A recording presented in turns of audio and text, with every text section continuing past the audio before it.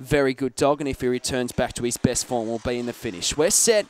Ready for race 6. The boxes fly open. Beginning well at the start was Tendo Shady. It's looking for the early lead, but Arbor Molly struck the lead and she's clear now. What's going to run her down there? Good luck to the rest. Goldville's in second, trying hard. Third behind those is Natural Moment. Then we've got trying to run on around the outside is Tendo Shady. Further back to Just Humphrey, who just got checked around the turn, but into the straight. It's all Arbor Molly, and Arbor Molly's too good. Second home Colville. Third home Natural Moment. Fourth Just Humphrey. Then we had Tendo Shady, which was thereabouts in the ruckus, and further back behind those was Eurowally, Black Bargain, and it was towards the tail with doubles in a time of 23 and 22, another nippy time over the 400.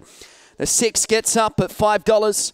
Very good value for a top pick there, $5 and $2.10. Arbor Molly takes it out, defeating Colville at $2.20.